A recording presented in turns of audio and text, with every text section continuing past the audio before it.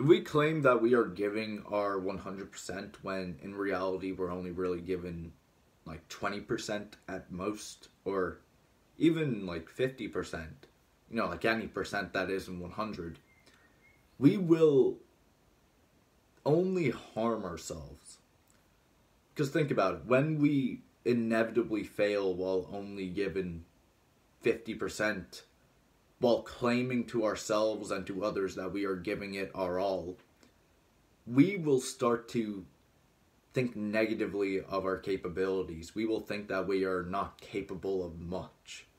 And that will spiral us down into negative self-imagery.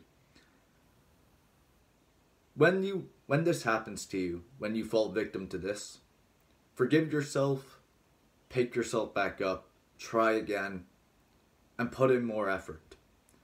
And you may fail a couple of times, it may take a few tries, but eventually you will realize your true capability. And once you get to that point, it is beautiful. It is something that you never thought you could ever do.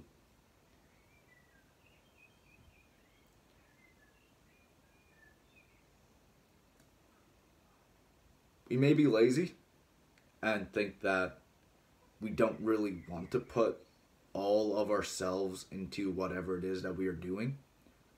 But truth be told, when you do give all of yourself to the work that you are doing, you don't even realize it.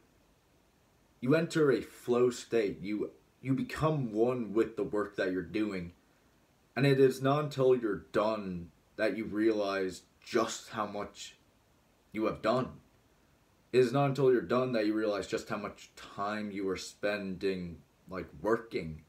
And you don't realize just how high quality the work is that you have done until you finished. So always give it your all, and whatever your goal is, you are bound to reach it. That's everything I have to say today. Thank you for watching, and keep running when no one else is.